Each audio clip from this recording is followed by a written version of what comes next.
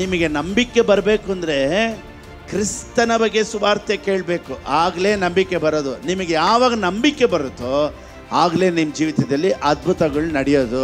ಅದಕ್ಕೆ ಯಾವುದನ್ನು ಕೇಳ್ತಾ ಇದ್ದೀವಿ ಅನ್ನೋದನ್ನು ಸರಿಯಾಗಿ ಗಮನಿಸಿ ಕೇಳಿ. ಎಲ್ಲ ಪ್ರಸಂಗಗಳು ಕೇಳಿಕೊಂಡು ನೀವು ಆಮೇನ್ ಆಮೇನ್ ಆಮೇನ್ ಅಂತ ಇದ್ರೆ ಏನು ಜೀವನದಲ್ಲಿ ಚೇಂಜಸ್ ಬರೋದಿಲ್ಲ. ನೀನು ಅಬ್ರಾಮ್ ಥರ ಐಶ್ವರ್ಯವಂತನಾಗಿನೂ ಪರಲೋಕಕ್ಕೆ ಹೋಗ್ಬೋದು, ಭಿಕ್ಷಕನಾಗಿ ಭಿಕ್ಷೆ ಇದ್ಕೊಂಡು ನೀನು ಪರಲೋಕಕ್ಕೆ ಹೋಗ್ಬೋದು. That is your choice.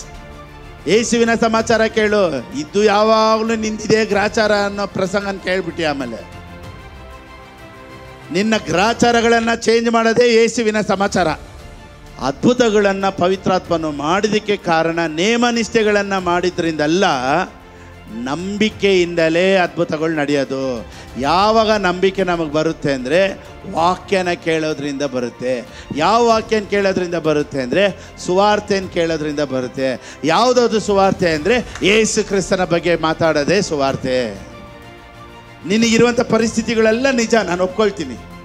ಆದರೆ ಕಾಣದೇ ಇರುವಂಥದ್ದೊಂದು ಇದೆಯಲ್ಲ, ಅದು ಅದಕ್ಕಿಂತ ನಿಜ. ಏನು ಗೊತ್ತಾ, ಇವತ್ತಿರೋದಕ್ಕಿಂತ 100% ನೀನು ಚೆನ್ನಾಗಿರ್ತೀಯ, ಅದೇ ಸತ್ಯ. ಡಾಕ್ಟರ್ ರಿಪೋರ್ಟ್ ನಿಜ, ಆದರೆ ಡಾಕ್ಟರ್ ರಿಪೋರ್ಟ್ ನಿಲ್ಲಂತ ಬಂದಿದೆಯಲ್ಲ ಅದು ಸತ್ಯ. ಕ್ಯಾನ್ಸರ್ ಇರೋದು ನಿಜ, ಆದರೆ ಕ್ಯಾನ್ಸಲ್ ಆಗಿರೋದು ಸತ್ಯ. ಡಾಕ್ಟರ್ ಹೇಳ್ತಾರೆ ಸ್ವಲ್ಪ ದಿನನೇ ಬಾಳೋದು ನಿಜ, ಆದರೆ ದೀರ್ಘಾಯುಷಾಗಿರ್ತೀಯ, ಅದು ಸತ್ಯ. ಕೆಲವ್ರು ಹೇಳ್ತಾರೆ ನೋಡಿ, ನಮ್ಮ ಪಾಸ್ಟರ್ ಬೈಬಲ್ ತಗೊಂಡ್ರೆ ಸಖತ್ತಾಗಿ ಹೋಗಿದ್ದಾರೆ, ಸಖತ್ತಾಗಿ ಕ್ಲಾಸ್ ಎತ್ತಾರೆ. ಅಪ್ಪ, ಪ್ರಸಂಗ ಅನ್ನೋದು ನಾ ಬೈಬಲ್ ತೆಗೆದಿಟ್ಕೊಂಡು ನಮ್ಮ ಬಾಯಿಗೆ ಬಂದಿದ್ದೆಲ್ಲ ಮಾತಾಡೋದಲ್ಲ ಪ್ರಸಂಗ. ಪ್ರಸಂಗ ಅಂದರೆ we have to speak gospel. What is gospel? Good news. What is good news? Bible is not A science book. Bible is A science and wonders book. ನಮ್ಮ ಕೈಯಲ್ಲಿರುವಂಥ ಪುಸ್ತಕ Bible, it's A miracle book. ಆದಿಕಾಂಡದಿಂದ ಪ್ರಕಟಣೆವರೆಗೂ ನೀವು ನೋಡಿ, ಎಲ್ಲ super natural. Genesis, ಆದಿಕಾಂಡ ಬರೆದ ಪುಸ್ತಕ, first ಚಾಪ್ಟ್ರಲ್ಲಿ ಏನಿದೆ? ಆದಿಯಲ್ಲಿ ಆಕಾಶ ಭೂಮಿಯನ್ನು ಸೃಷ್ಟಿ ಮಾಡಿದ್ರು. ಹೆಂಗೆ ಸೃಷ್ಟಿ ಮಾಡಿದ್ರು? ಈಗಾಗಲಿ ಅಂದನು, ಅದಾಗ ಆಯಿತು. ಸೊ ಮಾತಲ್ಲೇ ಎಲ್ಲ ಸೃಷ್ಟಿ ಮಾಡಿಬಿಟ್ರು. ಸೂಪರ್ ನ್ಯಾಚುರಲ್ಲ ಇಲ್ವಾ? ಮಾತಿನಲ್ಲಿ ಎಲ್ಲ ಸೃಷ್ಟಿ ಮಾಡಿದ್ದಾರೆ ಅಂದರೆ it's not natural, it's super natural. ಮರಿಯಳಿಗೆ ದೇವರು ಹೇಳಿದ್ರು, ಪವಿತ್ರಾತ್ಮನು ನಿನ್ನ ಮೇಲೆ ಬರಲು ನೀನು ಗರ್ಭವತಿ ಆಗ್ತೀಯ ಅಂತ. ಇದು ನ್ಯಾಚುರಲ್ಲ, ಸೂಪರ್ ನ್ಯಾಚುರಲ್ಲ? Super natural. ಎಲಿಯನು ಹೊಟ್ಟೆ ಹಸಿಯಲ್ಲಿದ್ದಾನೆ. ಯಾರಲ್ಲಿ ಸ್ವಿಗ್ಗಿ ಝೊಮ್ಯಾಟೊ ಎತ್ಕೊಂಡೋಗಿ ಕೊಟ್ಟಿದ್ದು? ಕಾಗೆ ಊಟ ಕೊಟ್ಟಿದ್ದು ನ್ಯಾಚುರಲ್ಲ, ಸೂಪರ್ ನ್ಯಾಚುರಲ್ಲ? ಯೋನನು ಸಮುದ್ರದಲ್ಲಿ ಅವನ್ನ ಎತ್ತಾಕ್ಬಿಟ್ರು. ಅಲ್ಲಿಂದ ಅವನ್ನ ಟ್ರಾವೆಲ್ ಮಾಡಿಕೊಂಡು ಒಂದು ದೊಡ್ಡ ಮೀನು ಓಲಾ ಊಬರ್ ಕೆಲಸ ಮಾಡ್ತಾಯಿದ್ದೆ. ಈ ಡೆಸ್ಟಿನೇಷನಿಂದ ಈ ಡೆಸ್ಟಿನೇಷನ್ಗೆ ಯಾರು ಎತ್ಕೊಂಬಂದುಬಿಟ್ಟಿದ್ದು? ಮೀನು ಓಲಾ ಕೆಲಸ ಮಾಡಿದೆ. ಇದು ನ್ಯಾಚುರಲ್ಲ, super ನ್ಯಾಚುರಲ್ಲ? Super natural. Bible is full of ಸತ್ಯವೇದ, ಸಂಪೂರ್ಣವಾಗಿ ಅದ್ಭುತ ಲೋಕ. ಏನು ಲೋಕ? ಕಷ್ಟದ ಲೋಕ, ಪ್ರೇಮ ಲೋಕ. ಆ ರೀತಿ ಬೈಬಲು ಅದ್ಭುತ ಲೋಕ. ಈ ಅದ್ಭುತಗಳನ್ನೆಲ್ಲ ನಾವು ನೋಡೋದಕ್ಕೆ ನಮ್ಮ ಕಣ್ಣುಗಳು ತೆರೆಯಲ್ಪಡಬೇಕು. ಸೊ ನಾವು ಎದುರು ನೋಡಬೇಕು. ಕ್ರೈಸ್ತರು ಆಶೀರ್ವಾದಗಳನ್ನು ಎದುರು ನೋಡಬೇಕು, ಮಿರಾಕಲ್ಸ್ನ ಎದುರು ನೋಡಬೇಕು. ನನ್ನ ಲೈಫಲ್ಲಿ ನಡೆಯುತ್ತೆ ಅನ್ನೋದನ್ನು ನಮ್ಮ ಮೈಂಡ್ ಬ್ರಾಡಾಗಿಟ್ಟು ನೋಡಿ, ಯಾವಾಗ ಅದ್ಭುತ ನಡೆಯುತ್ತೆ ಅನ್ನೋ ಎದುರು ನೋಡುವಿಕೆ ನಮ್ಮ ಲೈಫಲ್ಲಿ ಬರುತ್ತೋ ಆಗಲೇ ನಡೆಯೋದು. ಕೆಲವ್ರು ಹೇಳ್ತಾರೆ, ಪಾಸ್ಟರ್ ಅದ್ಭುತಗಳೆಲ್ಲ ಆದಿ ಅಪೊಸ್ತಲರ ಕಾಲದಲ್ಲೇ ಮುಗಿದೋಯ್ತು ಅಂತ ಕೆಲವ್ರು ಹೇಳ್ತಾರೆ. ಇನ್ನು ಕೆಲವರು ಏನು ಹೇಳ್ತಾರೆ, ಹಳೆ ಒಡಂಬಡಿಕೆ ಕಾಲದಲ್ಲಿ ಅದ್ಭುತಗಳು ನಡೀತು, ಈಗ ಅದ್ಭುತಗಳೆಲ್ಲ ಇಲ್ಲ ಅಂತ ಕೆಲವ್ರು ಹೇಳ್ತಾರೆ. ಆದರೆ ಸತ್ಯವೇದ ಏನು ಹೇಳುತ್ತೆ ಅಂದರೆ, ಪವಿತ್ರಾತ್ಮನು ಈಗಲೂ ಅದ್ಭುತಗಳನ್ನು ಮಾಡುವ ಆತನು. Price the lord. ಹೆಂಗೆ, ಯಾವಾಗ, ಯಾರಿಗೆ ಅದ್ಭುತ, ಯಾವ ರೀತಿ ಆಗುತ್ತೆ ಅನ್ನೋದೇ ಇವತ್ತಿನ ಸಂದೇಶ. Price the lord. Right, okay. ಈಗ ಹೋಗೋಣ ಗಲಾತ್ಯ ದೇವರಿಗೆ ಬರೆದ ಪುಸ್ತಕ 3ನೇ ಅಧ್ಯಾಯ 5ನೇ ವಾಕ್ಯ. The book of Galatians chapter 3 verse 5. ದೇವರು ತನ್ನ ಆತ್ಮನನ್ನು ನಿಮಗೆ ಹೇರಳವಾಗಿ ಕೊಟ್ಟು ನಿಮ್ಮಲ್ಲಿ ಮಹತ್ ಕಾರ್ಯಗಳನ್ನು ನಡೆಸುತ್ತಾ ಬಂದದ್ದು ಯಾರಿಂದಾಯಿತು? ನಿಮ್ಮಲ್ಲಿ ಮಹತ್ ಕಾರ್ಯಗಳನ್ನು ಅಂದರೆ ಪವಿತ್ರಾತ್ಮನು ನಮ್ಮೊಳಗಡೆ ಇದ್ದರೆ ಮಿರಾಕಲ್ಸ್ ನಡೆಯುತ್ತೆ. ಪವಿತ್ರಾತ್ಮನು ನಮ್ಮ ಜೊತೆ ಇದ್ದರೆ ಮಿರಾಕಲ್ಸ್ ನಡೆಯುತ್ತೆ. ಪವಿತ್ರಾತ್ಮ ನಮ್ಮ ಜೊತೆ ಇದ್ದರೆ ನಿನಗೆ ಮನಿ ಮಿರಾಕಲ್ ನಡೆಯುತ್ತೆ. ಸೊ ಆಗುತ್ತೆ ಅನ್ನೋದು ಈ ವಾಕ್ಯದಲ್ಲಿ ಕನ್ಫರ್ಮ್ ಆಯಿತು ಅಲ್ವಾ? ಹೆಂಗಾಗುತ್ತೆ ಅನ್ನೋದು ಕೆಳಗಡೆ ಓದಿ. ನೀವು ನೇಮನಿಷ್ಠೆಗಳನ್ನು ಅನುಸರಿಸಿದ್ದರಿಂದಲೋ ಕೇಳಿ ನಂಬಿದ್ದರಿಂದಲೇ.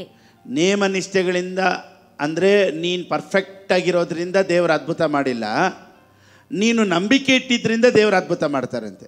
Does god give you the spirit and work miracles among you because you do what the law requires are because you here the gospel? Here the gospel. ಎಲ್ಲರೂ ಹೇಳಿ. When miracle will happen? When you hear the gospel. When miracle will happen? When you hear the gospel. So right kind of gospel. You should hear the right kind of gospel. Gospel means good news. So ಅದ್ಭುತ ನಿಮ್ಮ ಜೀವಿತದಲ್ಲಿ ನಡೀಬೇಕು ಅಂದರೆ ಸುವಾರ್ತೆಯನ್ನು ಕೇಳಬೇಕಂತೆ. ಪ್ರಸಂಗ ಅನ್ನೋದು Bible ಇಟ್ಕೊಂಡು ಬೈಯೋದು. ಕೆಲವ್ರು ಹೇಳ್ತಾರೆ ಬೈಬಲ್ ತೆಗೆದುಬಿಟ್ರೆ ಈ ಪಾಸ್ಟ್ರು ಸರಿಯಾಗಿ ಕೊಡ್ತಾರೆ. ಅದೆಲ್ಲ ಸತ್ಯವೇದದಲ್ಲಿ ಏನೂ ಇಲ್ಲ.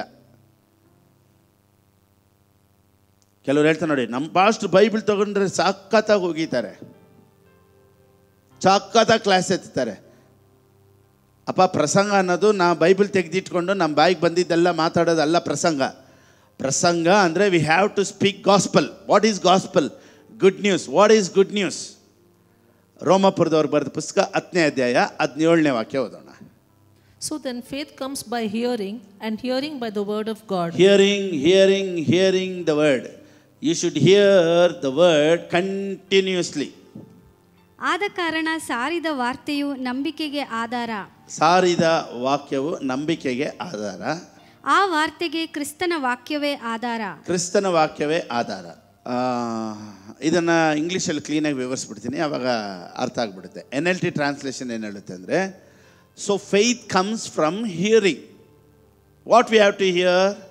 Hearing the good news about Christ, not about punishment, not about fear. ಭಯ ಹುಟ್ಟಿಸುವಂಥದ್ದು ಅಥವಾ ಗದರ್ಸೋದು ಅಥವಾ ಎದುರಿಸೋದು ಅಲ್ಲ ಗುಡ್ ನ್ಯೂಸ್ ಅಂದರೆ. ಗುಡ್ ನ್ಯೂಸ್ ಅಂದರೆ good news about Christ. When you hear the message about Christ, faith comes automatically. ನಿಮಗೆ ನಂಬಿಕೆ ಬರಬೇಕು ಅಂದರೆ ಕ್ರಿಸ್ತನ ಬಗ್ಗೆ ಸುವಾರ್ತೆ ಕೇಳಬೇಕು, ಆಗಲೇ ನಂಬಿಕೆ ಬರೋದು. ನಿಮಗೆ ಯಾವಾಗ ನಂಬಿಕೆ ಬರುತ್ತೋ ಆಗಲೇ ನಿಮ್ಮ ಜೀವಿತದಲ್ಲಿ ಅದ್ಭುತಗಳು ನಡೆಯೋದು. ಅದಕ್ಕೆ ಯಾವುದನ್ನು ಕೇಳ್ತಾ ಇದ್ದೀವಿ ಅನ್ನೋದನ್ನು ಸರಿಯಾಗಿ ಗಮನಿಸಿ ಕೇಳಿ. ಎಲ್ಲ ಪ್ರಸಂಗಗಳು ಕೇಳಿಕೊಂಡು ನೀವು ಆಮೇನ್ ಆಮೇನ್ ಆಮೇನ್ ಅಂತ ಆಯ್ತಾದರೆ ಏನು ಜೀವನದಲ್ಲಿ ಚೇಂಜಸ್ ಬರೋದಿಲ್ಲ. ಇವತ್ತು ನಾವೇನು ಪ್ರಸಂಗ ಮಾಡ್ತೀವಿ, ಈ ಆಸೆ ಎಲ್ಲ ಇಂಪಾರ್ಟೆಂಟ್ ಅಲ್ಲ, ನಮಗೆ ಹಣ ಆಶೀರ್ವಾದ ಎಲ್ಲ ಇಂಪಾರ್ಟೆಂಟ್ ಅಲ್ಲ, ಪರಲೋಕಕ್ಕೆ ಹೋಗೋದು ಮಾತ್ರನೇ ಇಂಪಾರ್ಟೆಂಟು ಅಂತ ಹೇಳಿ ನಾವು ಬರೀ ಪರಲೋಕಕ್ಕೆ ಹೋಗೋದಕ್ಕೆ ಮಾತ್ರನೇ ದಾರಿ ತೋರಿಸ್ತಾ ಇದ್ದೀವಿ ಹೊರತು ಈ ಲೋಕದಲ್ಲಿ ಹೆಂಗೆ ಬಾಳಬೇಕು ಅಂತ ದಾರಿ ತೋರಿಸ್ತಾ ಇಲ್ಲ. ಈ ಲೋಕದಲ್ಲಿ ಹೆಂಗೆ ಬಾಳ್ತೀವಿ ಅನ್ನೋದು ಭಾಳ ಭಾಳ ಇಂಪಾರ್ಟೆಂಟ್. ನೋಡಿ, ಕ್ರೈಸ್ತನಾಗಿದ್ದ ಒಬ್ಬ, ಅವನ ಆಸೆ ಏನಿತ್ತು ನೋಡಿ. ಲೂಕನಿಗೆ ಬರೆದ ಪುಸ್ತಕ 16ನೇ ಅಧ್ಯಾಯ 21ನೇ ವಾಕ್ಯ. The book of luke chapter 16 verse 21. ಇಲ್ಲೊಂದು ಕ್ರಿಶ್ಚಿಯನ್ ನೋಡೋಣ. ಹೂ ವೆಂಟ್ ಟು ಹೆವೆನ್. ಪರಲೋಕಕ್ಕೆ ಹೋದಂಥ ಕ್ರಿಸ್ತನು ಭೂಮಿಯಲ್ಲಿ ಎಂಥ ಬಾಳಿದನು. ಇದೇ ಒಂದು ದೊಡ್ಡ ರೋಲ್ ಮಾಡಲ್ ಇವತ್ತು ಕ್ರೈಸ್ತರಿಗೆ. ನೋಡು, ಲಾಜರ್ಗೆ ಏನೂ ಇರಲಿಲ್ಲ, ಆದರೆ ಎಲ್ಲಿ ಹೋದ? ಲಾಸ್ಟಿಗೆ ಪರಲೋಕಕ್ಕೆ ಹೋದ. ಅದಕ್ಕೆ ಲಾಸ್ಟಿಗೆ ಎಲ್ಲಿ ಹೋಗ್ತೀವೋ ಅದು ಇಂಪಾರ್ಟೆಂಟ್. ಈ ಭೂಮಿಯಲ್ಲಿ ನೀನು ಭಿಕ್ಷಕನಾಗಿರೋದು ಮುಖ್ಯ ಅಲ್ಲ. ಇಲ್ಲಿ ಭಿಕ್ಷೆ ಎತ್ತಿದ್ರೂ ಪರವಾಗಿಲ್ಲ, ನಾಯಿ ನಕ್ಕಿದ್ರೂ ಪರವಾಗಿಲ್ಲ. ಈ ರೀತಿ ಒಂದು ಪಾವರ್ಟಿ ಡಾಕ್ಟ್ರಿನ್ ತೊಗೊಂಡ್ಬಂದಿದ್ದರಿಂದ ಇವತ್ತು ಪ್ರಾಸ್ಪರಿಟಿನ ಚರ್ಚ್ ಅಕ್ಸೆಪ್ಟ್ ಮಾಡೋದಕ್ಕೆ ಕಷ್ಟ ಆಗ್ತಾ ಇದೆ. ನೋಡಿ, ವರ್ಸ್ 20 ಓದಿ. But there was a certain beggar named Lazarus, full of sores, who was laid at his gate. desiring to be fed by the crumbs which fell from desiring to be fed with the crumbs which fell from the rich man's table. So ಇವನು desire ಏನು ಗೊತ್ತಾ, ಏನಾದರೂ ಕೆಳಗಡೆ ಬೀಳ್ತೈತಾ, ಏನಾದರೂ ಒಂದು piece ಬೀಳ್ತೈತಾ, ಒಂದು piece. Is desire was that's all. ಏನಾದರೂ ಒಂದು ತುಂಡು ಬಿದ್ದರೆ ಸಾಕು. ಆ ಟೇಬಲ್ ಮೇಲೆ ಹೋಗಿ ನಾನು ಒಂದು ದಿವಸ ಕುಂತ್ಕೊಳ್ತೀನಿ ಅಂತ ಅವನಿಗೆ ಯಾರೂ ಟೀಚ್ ಮಾಡಿಲ್ಲ. ಟೇಬಲಿಂದ ಕೆಳಗಡೆ ಬಿದ್ದಿದ್ದು ತಿಂದರೆ ಸಾಕು ಅಂತ ಅವನು ಹಂಗೆ ಯೋಚನೆ ಮಾಡಿಕೊಂಡು ನೋಡಿ, ಅವನ ಡಿಸೈರ್ ಎಲ್ಲ ಏನಿದೆ ಗೊತ್ತಾ, ಡಿಸೈರಿಂಗ್ to B Fed with the crumbs which fell from the rich mans table. ಅವನ ಮನೆ ಬಾಗಿಲಲ್ಲಿ ಲಾಜರನೆಂಬ ಒಬ್ಬ ಭಿಕ್ಷೆಗಾರನು ಬಿದ್ದಿಕೊಂಡನು. ಇವನು ಮೈತುಂಬ ಉಣ್ಣೆದ್ದವನು, ಐಶ್ವರ್ಯವಂತನ ಮೇಜಿನಿಂದ ಬಿದ್ದ ಎಂಜಲನ್ನು ತಿಂದು ಹಸಿವು ತೀರಿಸಿಕೊಳ್ಳಬೇಕೆಂದಿದ್ದನು.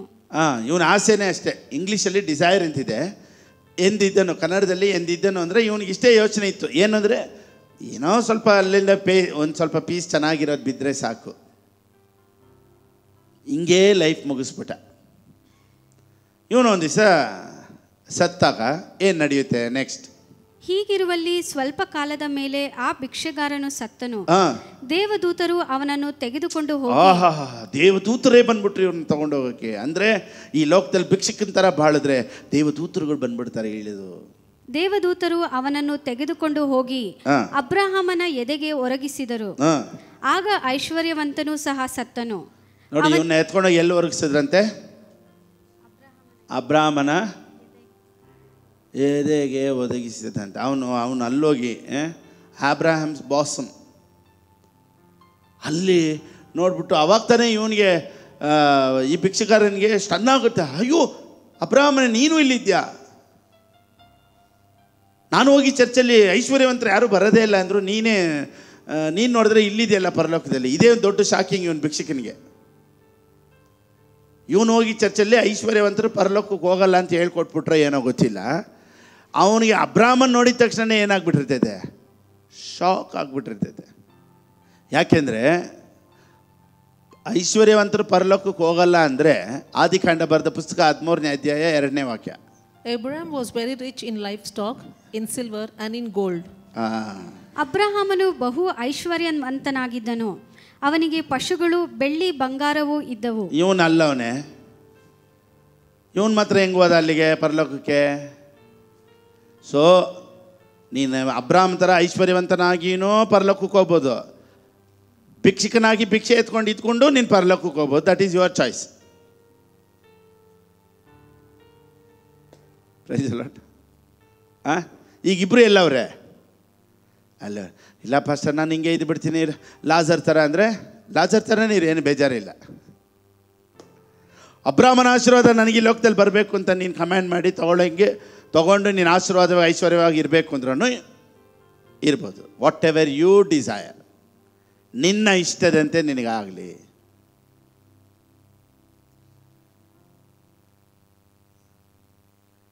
ಆದರೆ ಸತ್ಯವೇದ ಏನು ಹೇಳುತ್ತೆ? ಭಿಕ್ಷುಕಾರನಾದ ಲಾಜರನನ್ನು ನೋಡು. ಇವತ್ತು ನಮ್ಮ ಪ್ರಸಂಗಗಳು ಹೆಂಗೆ ಗೊತ್ತಾ? ನೋಡು, ಲಾಜರ್ ನೋಡು ಭಿಕ್ಷೆ ಎತ್ತಾ ಇದ್ದ, ಏನೂ ಇಲ್ಲ, ಆದರೆ ಪರಲೋಕಕ್ಕೆ ಹೋದ. ನಿನ್ನನ್ನು ಲಾಜರ್ನ ನೋಡೋಕೆ ಹೇಳಿದ್ರ ದೇವರು? ಯಾರು ನೋಡೋಕೆ ಹೇಳಿದ್ರು? ಯೆಶಾಯನಿಗೆ ಬರೆದ ಪುಸ್ತಕ 51ನೇ ಅಧ್ಯಾಯ 2ನೇ ವಾಕ್ಯ. Look to Abraham your father. ನಿಮ್ಮ ಪಿತೃವಾದ ಅಬ್ರಹಾಮನನ್ನು, ನಿಮ್ಮನ್ನು ಹೆತ್ತ ಸಾರಳನ್ನು ದೃಷ್ಟಿಸಿರಿ. ಎಲ್ಲಿ ನೋಡ್ಬೇಕಂತೆ? ಎಲ್ಲಿ ದೃಷ್ಟಿಸಿರಿ?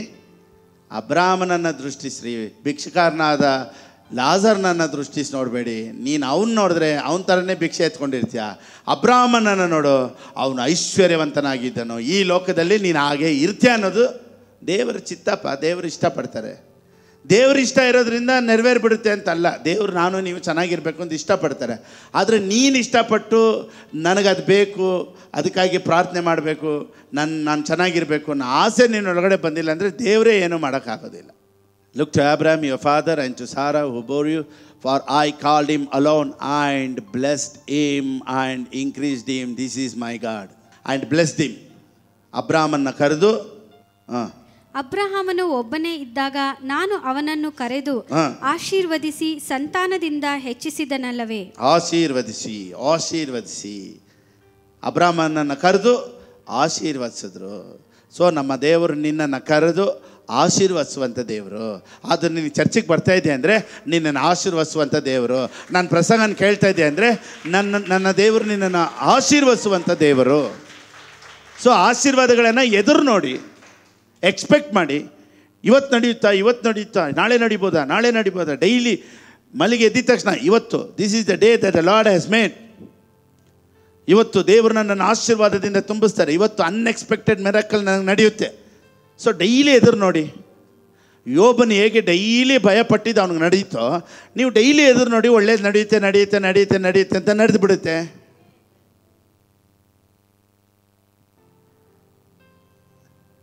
Price lord. ಇವತ್ತು ನಮಗೇನಾಗ್ಬಿಡುತ್ತೆ ಗೊತ್ತಾ, ಡೈಲಿ ಎದುರು ನೋಡ್ತೀವಿ, ಡೈಲಿ ನಡೆಯಲ್ವಲ್ಲ, ಅದಕ್ಕೆ ತಿರ್ಗದ ಯೋಚನೆ ಮಾಡದೆ ಬಿಟ್ಬಿಡ್ತೀವಿ. ನೋಡಿ, ಆಶೀರ್ವಾದ ಅನ್ನೋದು ಹೆಂಗೆ ಗೊತ್ತಾ, ಒಂದು ಬೋರ್ವೆಲ್ ಇದೆ, ಹೆಂಗೆ ಬೋರ್ವೆಲ್ ಹಾಕೋದು ಹೆಂಗೆ ಗೊತ್ತಾ, ಫಸ್ಟು ಬೋರ್ವೆಲ್ಗೆ ಪೈಪ್ ಹಾಕ್ತಾ ಒಳಗಡೆ ಫಸ್ಟು ಬೇರೆ ಮಣ್ಣು ಧೂಳೆ ಬರೋದು. ಇನ್ನೂ ಸ್ವಲ್ಪ ಹೋಗ್ತಾ ಇನ್ನೂ ಕಲ್ಲುಗಿಲ್ಲೆಲ್ಲ ಕಿತ್ಕೊಂಡು ಆಚೆ ಬರುತ್ತೆ. ಒಳಗಡೆ ಇರೋ ಕಸ ಎಲ್ಲ ಆಚೆ ಬರುತ್ತೆ. ಏನಪ್ಪ ಇದು, ಎಷ್ಟು ಒಳಗಡೆ ತೋಡಿದ್ರು ಬರೀ ಕಸನೇ ಬರ್ತೈತೆ, ಏನೂ ಇಲ್ಲ ಅಂತ ಬಿಟ್ಬಿಡ್ಬಾರ್ದು. ಇನ್ನೂ ಆಳಕ್ಕೆ ಒಂದು ಸತಿ ಹೋದಾಗ ಒಳಗಡೆ ನೀರು ಒಂದು ಸತಿ ನೋಡಿ, ಹಾಗೆ ಒಳಗಡೆ ಇರೋ ನೀರು ಹೇಗೆ ಪಟ್ಟಂದ ಹಾಗೆ ಆಚೆ ಬರುತ್ತೋ ಆ ರೀತಿ ಡೈಲಿ ನೀನು ನೋಡ್ತಾ ಇರೋದು ಒಂದು ವೇಳೆ ಕೆಸರು ಕಸ. ಸಡನ್ನಾಗಿ ದೇವ್ರು ನಿನ್ನನ್ನು ಒಂದು ಪ್ರಾಸ್ಪರಿಟಿ ಸಡನ್ನಾಗಿ ನೋಡೋ ಥರ ದೇವ್ರು ಮಾಡ್ಬೋದು. So expect daily. ಸೊ ಪರಲೋಕಕ್ಕೆ ಹೋಗೋದಕ್ಕೆ ಕಷ್ಟ, ದುಃಖ, ಲಾಜರ್ ಥರ ನಾವು ಈ ಲೋಕದಲ್ಲಿ ವೇದನೆ ದುಃಖನೆಲ್ಲ ಅನುಭವಿಸಲೇಬೇಕು ಅಂತ ನಾವು ಪ್ರಸಂಗ ಮಾಡಿದ್ರೆ ಏನು ಹೇಳಕ್ಕೆ ಬರ್ತಾಯಿದ್ದೀವಿ ಅಂದರೆ, ನೀನು ಪರಲೋಕಕ್ಕೆ ಹೋಗ್ಬೇಕಾದ್ರೆ ನೀನು ಈ ಲೋಕದಲ್ಲಿ ಭಿಕ್ಷೆ ಎತ್ತಬೇಕು, ಕಷ್ಟದಲ್ಲಿರಬೇಕು, ಅಲ್ಲಿ ಇಲ್ಲಿ ಬೇಡಾಡ್ಕೊಂಡು ತಿನ್ನಬೇಕು, ಓಡಾಡ್ಕೊಂಡು ತಿನ್ನಬೇಕು. ಅದೇ ನಿನಗೆ ಪರಲೋಕಕ್ಕೆ ದಾರಿ ಅಂತ ಪ್ರೀಚ್ ಮಾಡಬೇಕು ಹೊರತು ಯೇಸು ಕ್ರಿಸ್ತನ ಪರಲೋಕಕ್ಕೆ ದಾರಿ ಅಂತ ಹೇಳೋದು ಬಿಟ್ಬಿಡ್ಬೇಕು. ಕಷ್ಟ ನಷ್ಟ ಹೋರಾಟ ಪರಲೋಕಕ್ಕೆ ದಾರಿ ಇಲ್ಲಪ್ಪ, ಯೇಸು ಕ್ರಿಸ್ತನ್ ಮಾತ್ರನೇ ದಾರಿ. ಅಬ್ರಾಹ್ಮನ್ ಕೇಳಿರ್ತಾನೆ, ನೀನೂ ಆ ಚರ್ಚ್ಗೆ ಹೋಗ್ಬಿಟ್ಟ, ದರಿದ್ರದಲ್ಲೇ ಇರಬೇಕು ಅನ್ನೋ ಚರ್ಚ್ಗೆ ಹೋಗ್ಬಿಟ್ಟ. ಅಯ್ಯೋ ಮಂಕೆ, ತಾತ ನಾನು ಹೆಂಗಿದ್ದೆ ಅಂತ ಸ್ವಲ್ಪ ನೋಡಬಾರ್ದ ಓದಿ. ಸರಿ ಹೋಗ್ಲಿ ಬಾ ಮಲ್ಕೋ, ಅಲ್ಲಾದ್ರೂ ಅಷ್ಟು ಕಷ್ಟಪಟ್ಟಿದ್ದೆ, ಇಲ್ಲಾದರೂ ಸ್ವಲ್ಪ ನೆಮ್ಮದಿಯಾಗಿ ಮಲ್ಕೊ ಅಂತ ಅಬ್ರಾಹ್ಮನ್ ಮಲಗಿಸಿರ್ತಾನೆ ಅಷ್ಟೇ. ಯಾಕಂದರೆ ಪಾಪ ಭೂಮಿಯಲ್ಲಿ ನೀನು ಭಿಕ್ಷೆ ಎತ್ಕೊಂಡೇ ತಿಂದುಬಿಟ್ಟೆ, ಅಟ್ಲೀಸ್ಟ್ ಇಲ್ಲಾದರೂ ಸ್ವಲ್ಪ ನೆಮ್ಮದಿಯಾಗಿರು. ಅಬ್ರಾಹ್ಮನ್ ತಲೆ ಮೇಲೆ ಒಂದಾಕಿರ್ತಾನೆ, ಯಾಕೆ ಆ ಚರ್ಚ್ಗೆ ಹೋದೆ ನೀನು ಅಂತ. ದರಿದ್ರನ್ ಮಾತಾಡೋ ಚರ್ಚ್ಗೆ ಯಾಕೆ ಹೋಗಿ ಕುಂತ್ಕೊಂಡಿದ್ದೆ. So here the right word. ನಾನೇನು ಹೇಳ್ತೀನಿ ಅಂದರೆ, ಇವಾಗ ಇನ್ನೂ ನಿಮ್ಗೆ ಆಶೀರ್ವಾದ ಬಂದಿಲ್ಲ ಅಂದರೂ ಪರವಾಗಿಲ್ಲ, ಇನ್ನೂ ಬರ್ತಾ ಇದೆ ಆನ್ ದ ವೇ. ಆದರೆ ಬರಲ್ಲ ಅನ್ನೋ ಚರ್ಚಿಗೆ ಹೋಗಿ ಕೇಳ್ಕೊಂಡು ಕುಂತ್ಕೊಂಡ್ಬಿಡ್ಬೇಡ. ಅಂದರೆ ನೀನು ದರಿದ್ರಕ್ಕೆ ನೋಡಿ, ಕಷ್ಟ ನಷ್ಟ ಹೋರಾಟ ನಿನಗೆ ಅಪೋಸ್ ಮಾಡೋದಕ್ಕೆ ಒಂದು ಚರ್ಚ್ ಕಲಿಸ್ಕೊಟ್ಟಿಲ್ಲ ಅಂದರೆ they are making ready for you to accept all the poverty. ಆ ಚರ್ಚು ನಿನ್ನನ್ನು ದರಿದ್ರಕ್ಕೆ ರೆಡಿ ಮಾಡ್ತಾ ಐತೆ ಅಂತ ಅರ್ಥ. ಐಶ್ವರ್ಯ ಈಗ ಒಂದು ವೇಳೆ ಇಲ್ಲದೆ ಇರ್ಬೋದು, ದುಡ್ಡು ಇನ್ನೂ ಬರದೇ ಇರ್ಬೋದು, ಆದರೆ ವಿ ಆರ್ ಅಪೋಸಿಂಗ್ ಪಾವರ್ಟಿ. ನಾವು ಅದನ್ನು ಎದುರಿಸಿ ನಿಲ್ತೀವಿ, ಆದರೆ ಬರುತ್ತೆ. ಆದರೆ ದರಿದ್ರನೂ ಕಷ್ಟ ನಷ್ಟ ಹೋರಾಟ ಎಲ್ಲನೂ ಅಕ್ಸೆಪ್ಟ್ ಮಾಡ್ಕೊಂಡು ಆಮೇಲೆ ಅಂತ ಕುಂತ್ಕೊಳ್ಳೋ ಚರ್ಚು ಇದಲ್ಲ. ಒಂದು ವೇಳೆ ಈಗ ಐಶ್ವರ್ಯ ದುಡ್ಡು ಬರದೇ ಇರ್ಬೋದು, ಆದರೆ ಒಂದು ದಿವಸ ಬಂದೇ ಬರುತ್ತೆ. ಆದರೆ ಪಾವರ್ಟಿ, ದರಿದ್ರ, ಸಾವನ್ನ ನಾವು ಎತ್ಕೊಳ್ಳಲ್ಲ, ಸೋಲನ್ನು ನಾವು ಎತ್ಕೊಳ್ಳಲ್ಲ, ದರಿದ್ರ ನಾವು ಎತ್ಕೊಳ್ಳಲ್ಲ. V oppose it in the name of Jesus. Amen. So start opposing it, start rejecting it.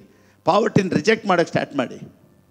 ದರಿದ್ರ ಬೇಡ ಯೇಸುವಿನ ನಾಮದಲ್ಲಿ, ಸೋಲು ಬೇಡ ಯೇಸುವಿನ ನಾಮದಲ್ಲಿ, ಕಷ್ಟ ನಷ್ಟ ಹೋರಾಟ ಬೇಡ ಯೇಸುವಿನ ನಾಮದಲ್ಲಿ.